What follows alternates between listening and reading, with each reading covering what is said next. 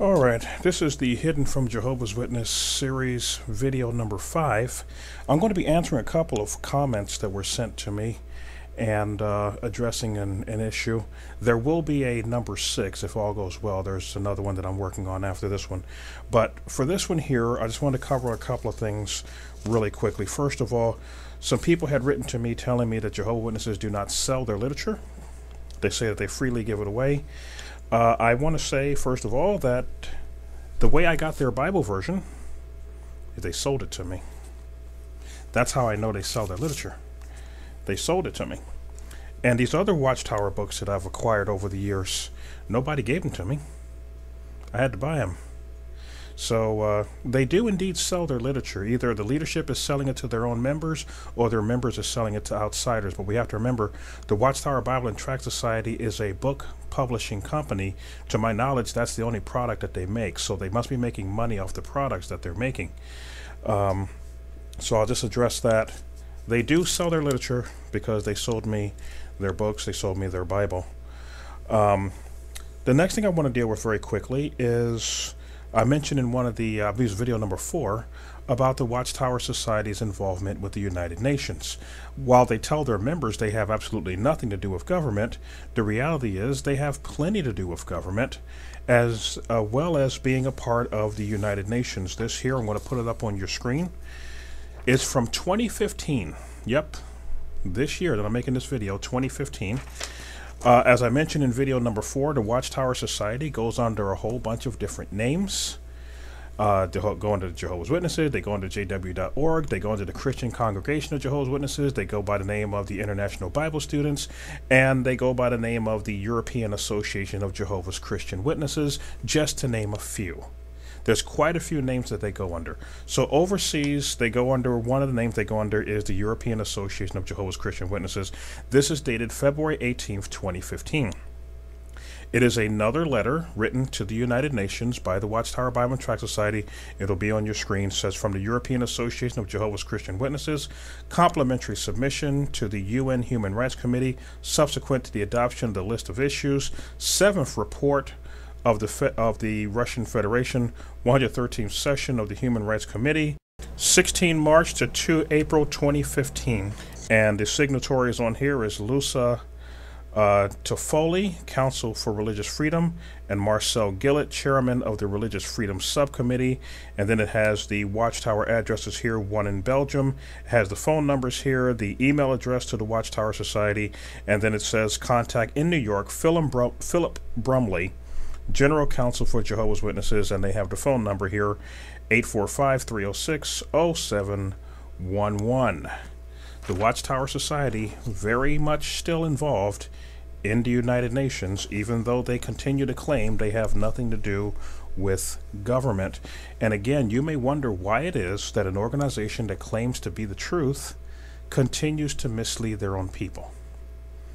And we're going to take you right back to their publication, Insight on the Scriptures, Volume 2. Under the section L, it's written like a dictionary.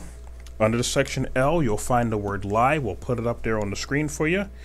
It says lie, the opposite of truth. Lying generally involves saying something false to a person who is entitled to know the truth, and doing so with the intent to deceive or to injure them or other persons. When you go over to the next page, second paragraph, it says, while malicious lying is definitely condemned in the Bible, this does not mean that a person is under obligation to divulge truthful information to people who are not entitled to it. So to the Jehovah's Witness leaders, they believe it's completely fine to lie to anybody who they consider as not entitled to know the truth. And what the members of the Jehovah's Witnesses don't realize is that to the leadership at the top, their members are not entitled to know the truth. The leaders at the top wants to be the elite, and they want you to be the the guys that are underneath. They don't want you to have the knowledge that they have. They don't want you to have the information that they have. So they want to keep themselves way up top. They want to keep you way down at the bottom. And that's one of the reasons I decided to put together this Hidden from Jehovah's Witness series, because I believe that people who went and joined groups like the Mormons, Jehovah's Witnesses, Seventh-day Adventists, Roman Catholicism, and others, I don't know of anybody that went and joined these groups that said, hey, I want to go join a cult. I want to go join a group that's going to make me an enemy of God. I don't know anybody that's done that. People who go and join these groups, they join these groups because they want to become Christians. And they didn't realize that the group that they were joining, while they claim to be Christians, the group claims to be Christian, what they are teaching inside the group is not Christianity. True Christianity believes that you can pick up a King James Bible and you can read it and come to an understanding about what it's saying. It's not hard to read, never has been. You can understand who Jesus is. You can understand heaven and hell. You can understand all the doctrines of Christianity simply by picking up a Bible and reading it. But the Jehovah's Witness leaders have a different view on the Bible. This is what they said. Some of you have heard me quote this before. I'm not going to stop quoting it until every Jehovah's Witness that's out there hears this and understands this is their leader's view of the Bible. It never changed. This is their view. Watchtower, August 15th, 1981, they writes this. From time to time there have arisen from amongst the ranks of Jehovah's people those who, like the original Satan, have adopted an independent fault-finding attitude. They say that it is sufficient to read the Bible exclusively, either alone or in small groups at home. But strangely, through such Bible reading, they have reverted back to the apostate doctrines that commentaries by Christendom's clergy were teaching 100 years ago. To the Jehovah's Witness leaders, reading the Bible is a bad thing. Why? Because if you read the Bible, you're going to realize that the stuff that they're giving you is not Bible.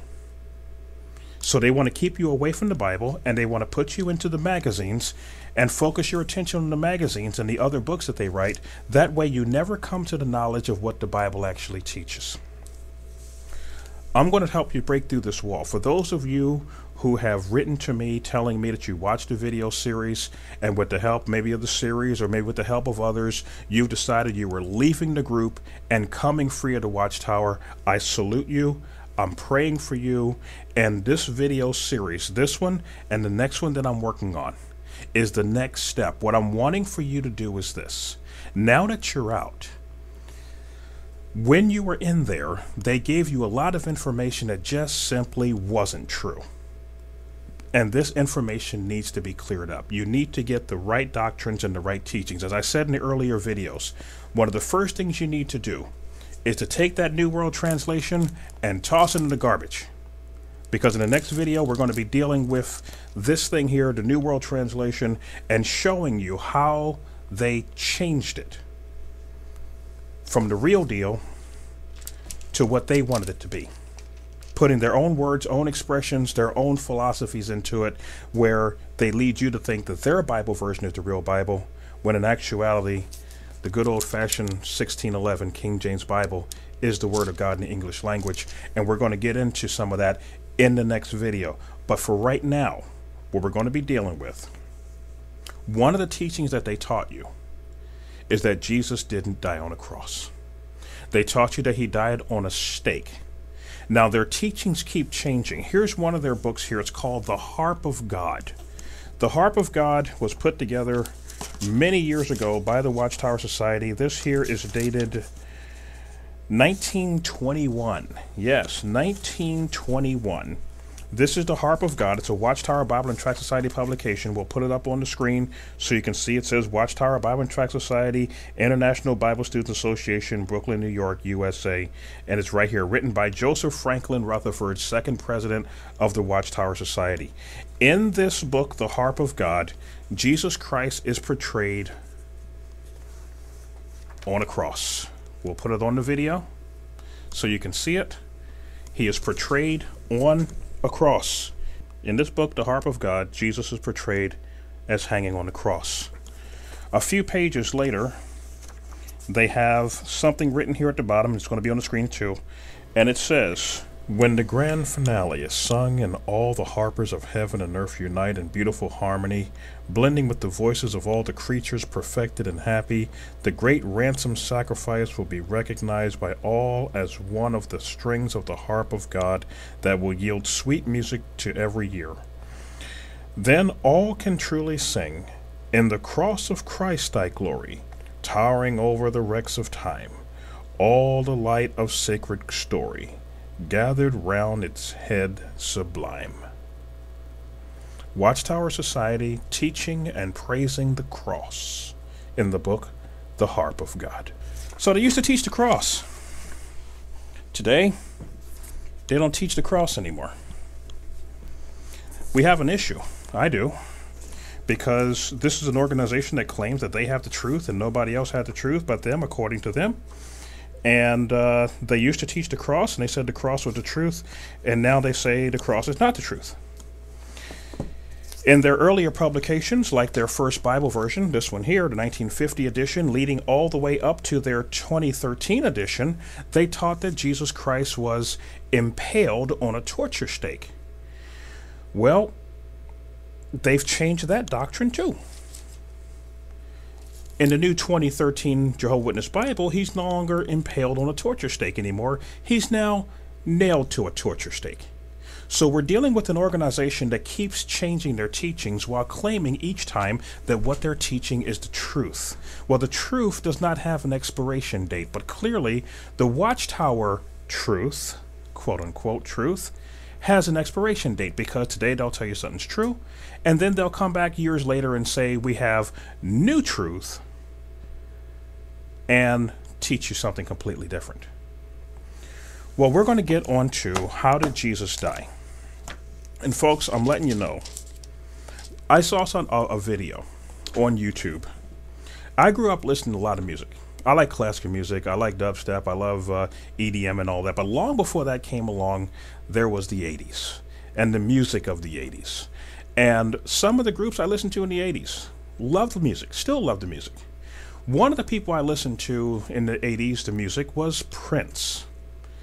And I saw a video on YouTube where Prince comes out on the stage, and in the background, on the big screen, was the word stauros. And Prince goes on to say this.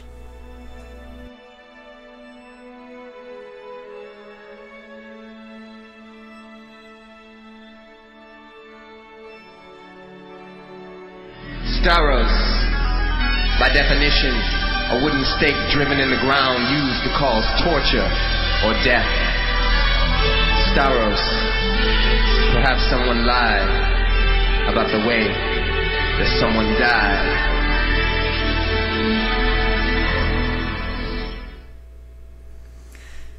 Now, I learned over time that Prince was heavily influenced by a member of his band. And this member of his band, a Jehovah's Witness, helped to lure Prince into the Watchtower, and he became a Jehovah's Witness. The way the Jehovah's Witnesses lure you in is they take someone that doesn't know the Bible, and they're easily able to sway a person that doesn't know the Bible, because if you don't know the Bible in the first place, if you don't know this King James in the first place, you can easily be tricked by something like the New World Translation. So they told Prince, the word stauros means stake, right? Well, I decided to do some research to find out what did stauros mean and what did xylon mean, because those are two words that they're quick to throw in the faces of their members to say there was no cross, it was a stake, a torture stake, they say, and they say, look, it was a stake and the proof is in the Greek. No, the word stauros, they say, it means stake. They say xylon means stake. Like, okay, let me look into it and see what it really means. I went to a whole bunch of different places looking this word up. One of the places I went to was a section of Wikipedia. Now, Wikipedia is not always a reliable source, but this particular page was a debate, sort of like a debate written, where it appeared to be a Jehovah's Witness and a Christian sort of debating how did Jesus die.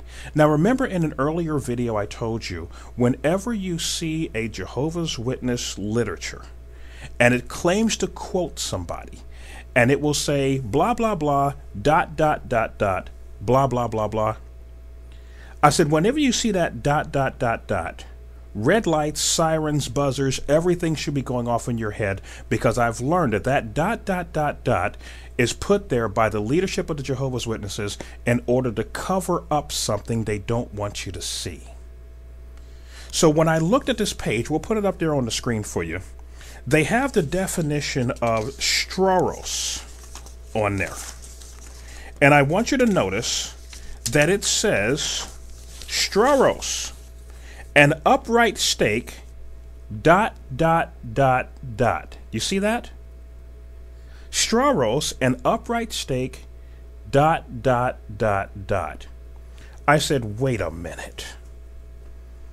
I want to go and look up the book they claim to be quoting and see what the dot, dot, dot, dot is hiding. It says here they're quoting the Theological Dictionary of the New Testament, Volume 7. The Theological Dictionary of the New Testament, Volume 7. So I said, okay, I'm going to go look it up and see what it says. Okay, here's the page right here. This is what it actually says. Are you ready? It says, put it on the screen, stauros, an upright stake such as is used in fences or palisades. Number 2, stauros is an instrument of torture for serious offenses. It may be a vertical pointed stake, an upright stake with a cross beam above it, or a post with an intersecting beam of equal length. That's a cross, folks. Definition number 2, the stauros is an instrument of torture for serious offenses. It may be a vertical pointed stake, an upright beam with a cross beam above it, or a post with an intersecting beam of equal length. That's a cross. Let's continue to read here. The penalty of crucifixion. The Persians seem to have invented this form of execution. Alexander the Great and his successors used it, then the Romans, although not officially for citizens. Josephus mentioned mass crucifixions of rebels in Judea. The condemned person carries the crossbeam to the place of execution, is fastened to it with ropes or nails, and then is hoisted on the stake which is already erected. About the middle of the post, a wooden block supports the suspended body. The height of the cross varies. A tablet hung around the victim states the cause of execution, and this is then affixed to the cross. Scourging often precedes crucifixion, and the victim is exposed to mockery. What did the Bible say happened to Jesus? He was made to carry his cross. When they got to the place where they were to crucify him, they nailed him to it. So he was made to carry the cross.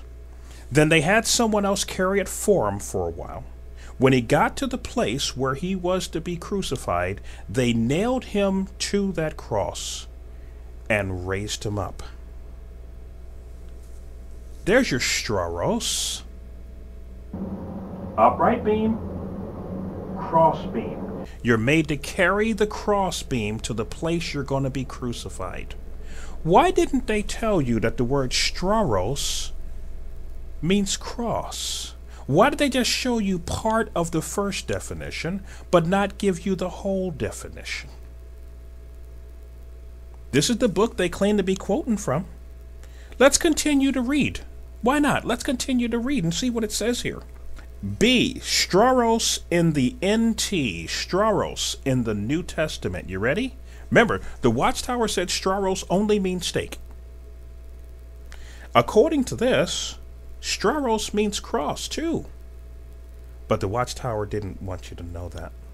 They kept that hidden from you. Look at what it says here. Stauros in the New Testament, the cross of Jesus.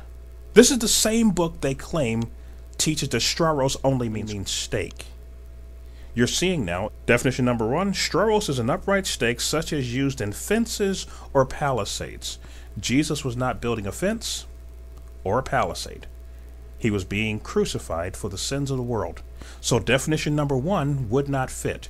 But you notice in the wiki, the Watchtower only put in the first part of the definition: straw roast is an upright steak, ... That is deceptive in the highest order by leaving out what straw roast really means. It says it so clearly that straw roast, an instrument of torture for serious offenses, may be a vertical pointed. By the way, very important. Listen to this about the vertical. Remember they claimed Jesus was hanging on a vertical beam, a vertical stake.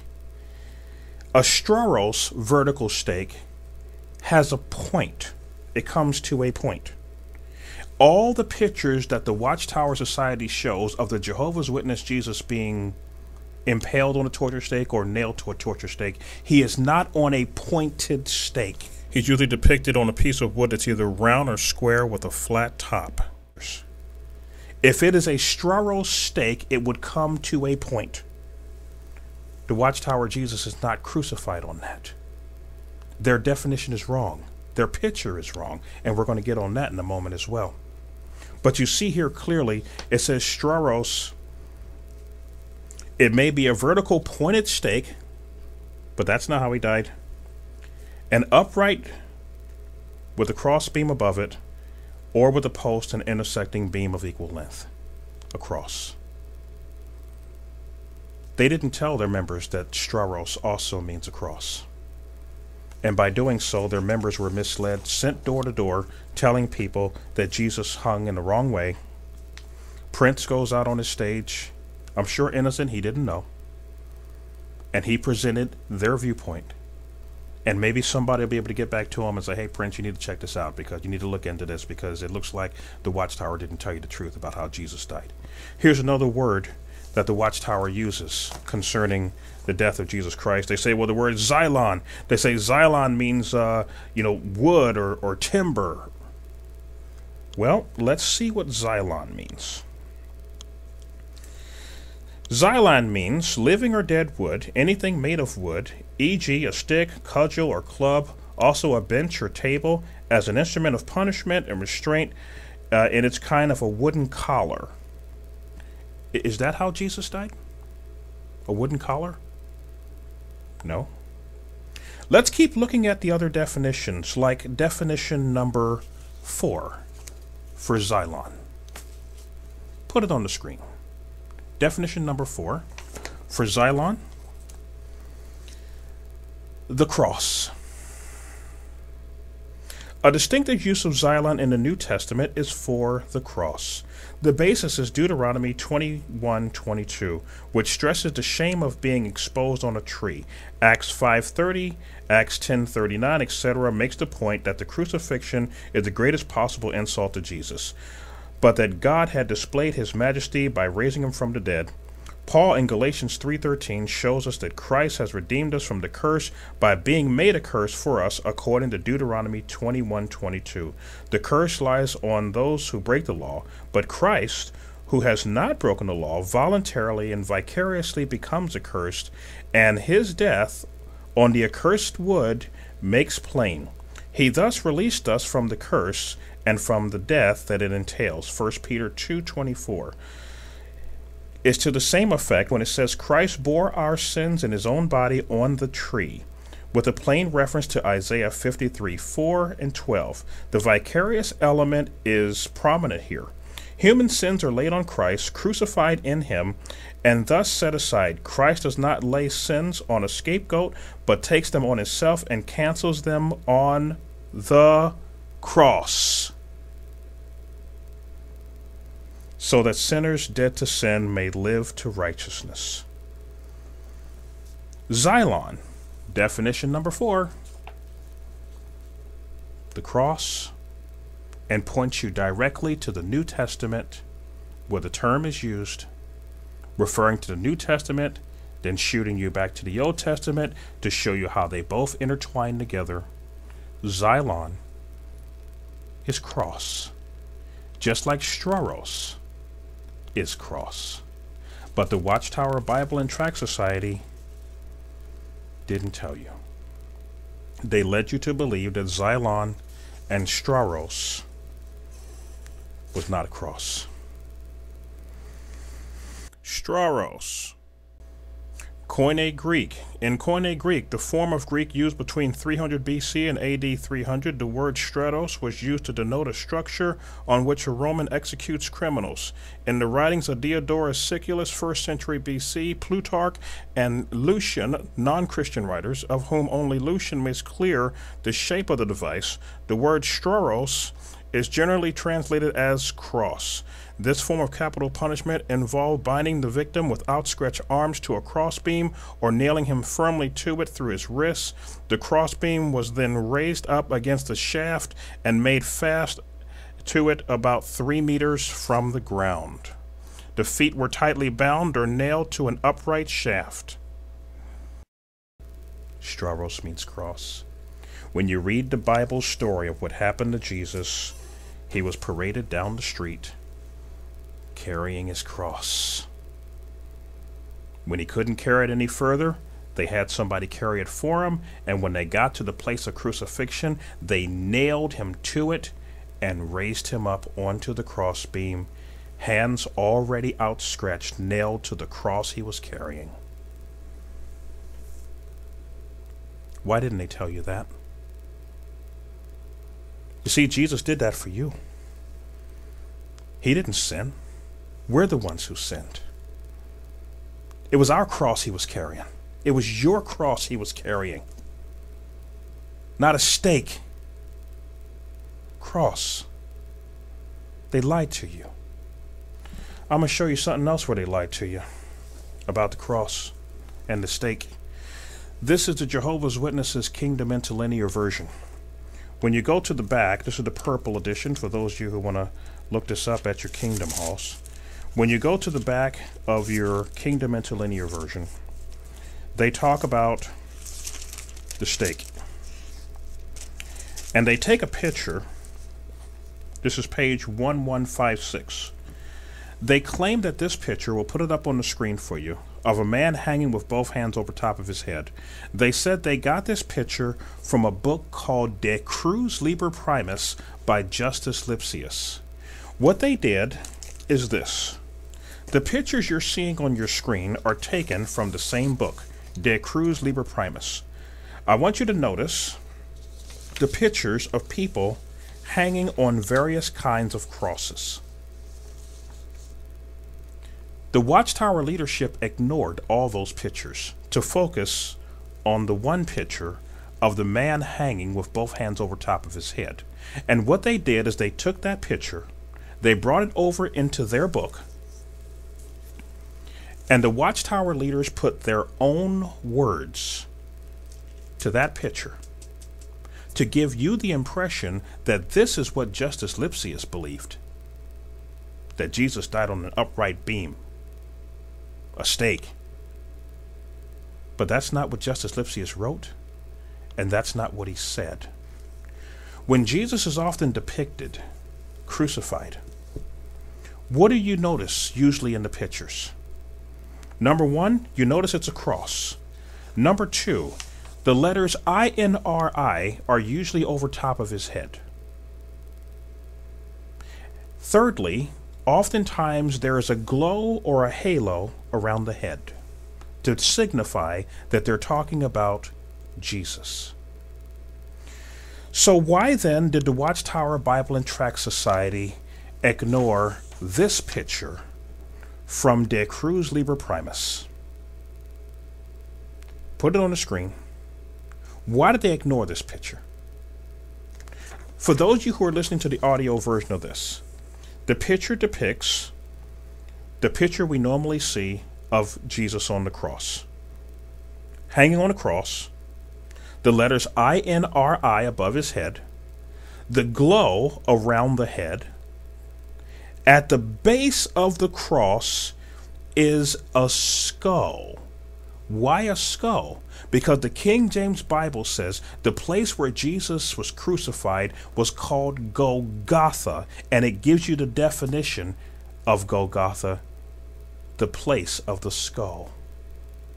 So he puts the skull at the base of the cross, and in the background you see the city of Jerusalem. Why would the Watchtower Bible and Tract Society tell their members that Jesus Christ was impaled on a torture stake or nailed to a torture stake, and try to say that Justus Lipsius in his book agrees with them when he had this picture in his book of how Jesus died on a cross? He goes on to say in his book, in the Lord's cross there were 4 pieces of wood, the upright beam, the cross beam, a piece of tree trunk below, and the inscription above. Why didn't they mention that to their members and lead their members to falsely believe that Jesus died on a stake?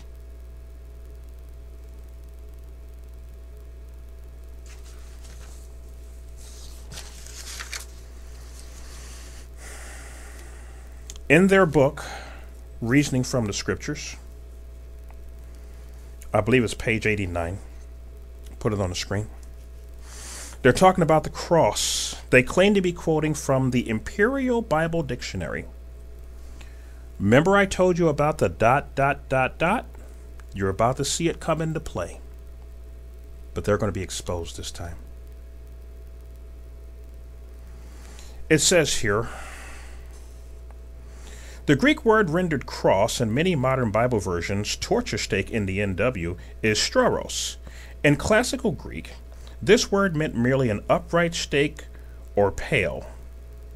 You just saw that that definition they gave is a lie. Later, it also became used as an execution stake having a cross piece. The Imperial Bible Dictionary acknowledges thing. The Greek word for cross, stauros, properly signifies a stake or upright pole or piece of paling on which anything might be hung or which might be used for impaling, fencing in a piece of ground, ...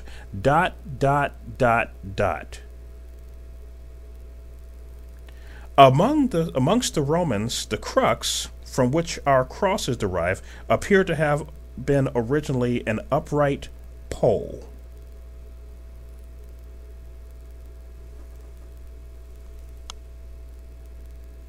Is that really what the Imperial Bible Dictionary said?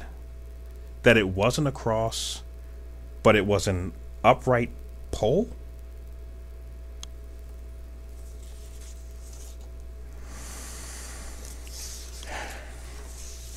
This is the photocopy from the Imperial Bible Dictionary. Put it on the screen. The part in the yellow is what they have in your Reasoning from the Scripture book. The part in the purple is what they ignored using ... So let's take a look at what they ignored with the ... and we'll read it exactly as it is here. Matter of fact, let me just start right from the top and read it all the way through without stopping. That way you get it in its full context. I'm not trying to hide nothing. It's the Watchtower trying to hide stuff. I'm going to bring it out right here, put it up on the screen, let them read along with me. Cross, crucify. The Greek word for cross, stauros, primarily signified a stake or upright pole or piece of paling on which anything might be hung or which might be used for impaling a piece of ground. But a modification was introduced as the dominion and usage of Rome extended themselves through the Greek-speaking countries. Even amongst the Romans, the crux from which our cross is derived appear to have been originally an upright pole, and this always remained a more prominent part. But from the time that it began to be used as an instrument of punishment, a transverse piece of wood was commonly added, not, however, always even then. A transverse piece of wood was added when the Romans started using it for punishment. This second section down here says, others extending their arms out in a pandabellum. There can also be no doubt, however, that the latter sort was the more common, and that about the period of the gospel age crucifixion was usually accomplished by suspending a criminal on a cross piece of wood.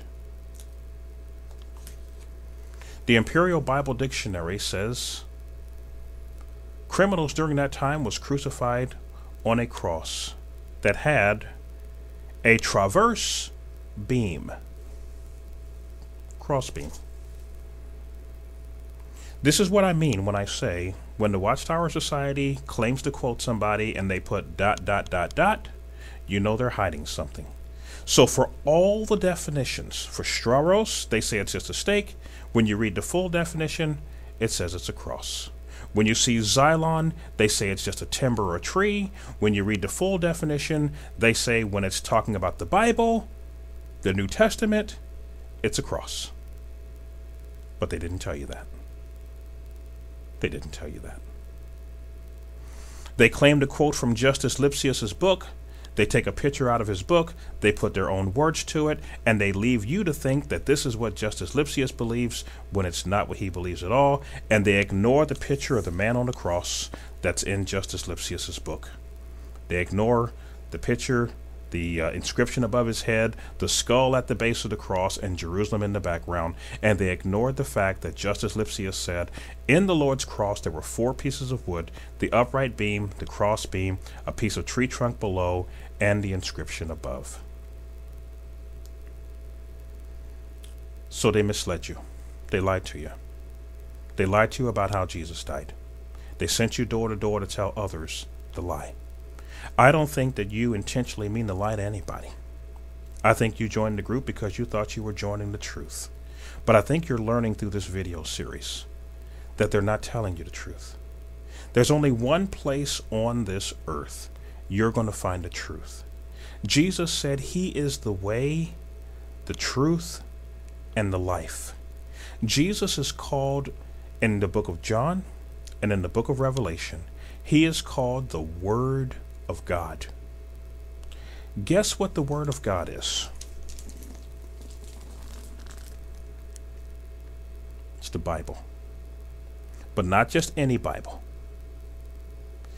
My King James Bible tells me that God said that the words of the Lord are pure words, as silver tried in the furnace of earth, purified 7 times. Thou shalt keep them, O Lord.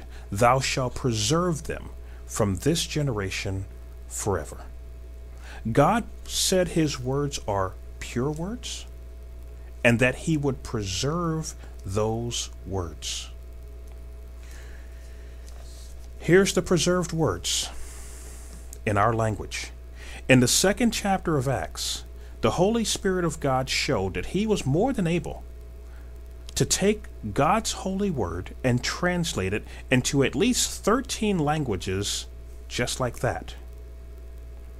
It was accurately translated to the point where the people on the street, hearing these men come out of this upper room, they came down and began preaching to these people in their own native language. 5 minutes earlier, they couldn't speak those languages, but the Holy Spirit empowered those men that they were able to go down and speak to those people in those people's own languages. And in the 2nd chapter of Acts, it gives you a list of all these different nations and languages, and they were able to speak those languages just like that, with the power of God's Holy Spirit. If he can translate his word from the original language to their languages accurately, he was able to translate it from the original languages to English. And he did. And he did it in a time before the politically correct movement, before the feminist movement, before the sodomy movement, before all of these strange movements that are moving through the world these days. In 1611, they didn't have all that stuff going on. He gave us a pure, holy Bible. A pure, holy Bible. And he wants us to read it, and he wants us to believe it. You can trace this Bible back to the Tyndale Bible, the Coverdale Bible, the Bishop's Bible, right on back to the original manuscripts. But I just wanted to touch base with you on that and let you know they didn't tell you the truth when they said Jesus Christ was impaled on a torture stake or nailed to a torture stake and they denied the cross. I wanted you to show you the facts of how Jesus actually died. It's really simple, guys. The Romans killed him To this day, the Romans still show you how they killed the Son of God, and you never ever see a Roman Catholic walking around with a man with both hands over top of his head, because they know that's not how they killed him. They know he was crucified on the cross because they're the ones that crucified him on the cross. Okay?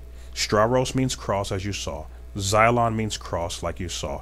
Justice Lipsius did not say Jesus was impaled on a torture stake, as the Watchtower says. You saw right from his own publications where he portrays Jesus on a cross.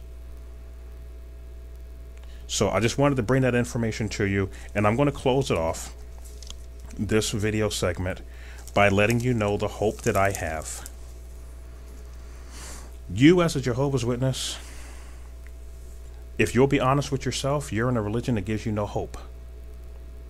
They tell you that if you work hard enough for the organization, and if you're obedient enough, that maybe you might be found good enough to make it to paradise earth. Maybe.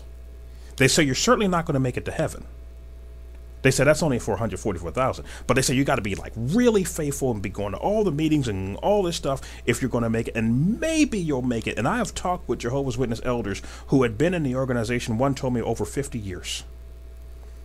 And I asked them, I can ask them, if you were to die right now, after over 50 years in this organization, doing everything they told you to do, if you were to die today, do you make it or do you not make it?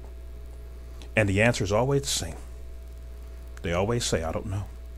I don't know. Well, I want to let you know something. The God of your New World Translation will leave you wondering, are you ever good enough? You'll never be good enough for the God of this book, because he's not the real God. The God of my book, the King James Bible, lets you know, number one, you don't have to earn his favor. He's a loving father. You don't have to earn your father's favor. I stand on this verse till the day I die. 1 John chapter 5, verse 13.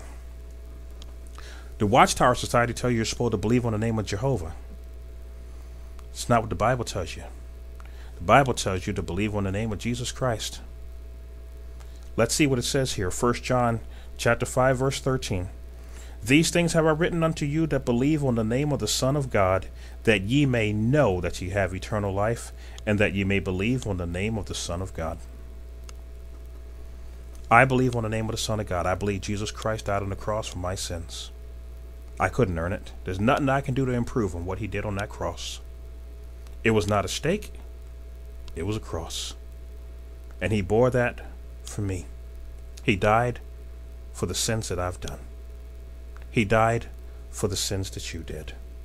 Whether you accept him or you don't accept him, he died on that cross for you, and he did it for me. All he asks us to do is to accept what he did. If you don't accept it,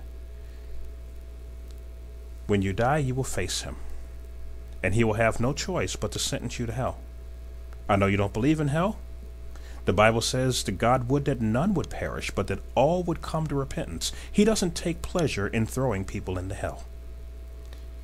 So he took the time to come to this earth, live out a human life for 33 years, to show us how to live, to show us his ways, and then to allow himself to be put to death in a human body in the most humiliating of ways, paraded down the street, beaten up, whipped, crown of thorns on his head, spat upon, cursed at, and then stripped naked and hung on a cross. Remember, they took lots for his clothes, hung naked on the cross. God, the creator of the universe, hanging naked on a cross outside Jerusalem, dying for the sins of a world that cursed him and hated him and would not acknowledge that he was God. But he did it because he loves you. I want to give you the hope that I have. I didn't have to earn my way to his favor. I just simply said, I believe. I believe Jesus died on the cross for me. And I asked Jesus Christ to forgive me of my sins. And he did. And because he freed me from the curse of sin, I still sin, I'm a sinner. but I'm clean. He purified me. He'll do the same for you. I can't earn my way to heaven because I can't be good. None of us can be good. It's not in us to be good. Not by his qualifications of being good. Just read the 10 Commandments and see how many of them you broke. It's not in us to be good. He did the work for us. He cleans us up through Jesus Christ. And he just asks us to believe on him. Didn't ask you to work for it. Didn't ask you to earn it. He asked you to believe. So if you're a Jehovah's Witness and you just watched this video and you've seen where the Watchtower Society has misled you about the cross of Christ, they lied to you about his cross, they lied to you about their association with the government and the UN, you need to come out of there. You need to come out of there. I know they make it really hard for you to come out. If you have a family, you need to have your family sit back and watch the Hidden from Jehovah's Witness video series. Watch it. Just watch it. Just watch it with them. That way you can all come out together. Be freed from that organization that continues to mislead you. And get your entire family the authorized King James Bible. Start in the New Testament and start reading. Learn who Jesus really is. Learn what he did for you. Learn how to live a proper Christian life. Not the kind of life that they taught you to live. This is the book that'll clean you up. They tell you if you read the Bible, you're like the original apostate Satan. I can imagine Satan doing a lot of things. I can't imagine him reading the Bible. But they say if you read the Bible on your own, you're like the devil. I think only the devil would say something like that, because he wants to keep you away from God's word. Pick it up, read it, and everywhere in this King James Bible where it contradicts what they've told you, let God be true and let every man be a liar.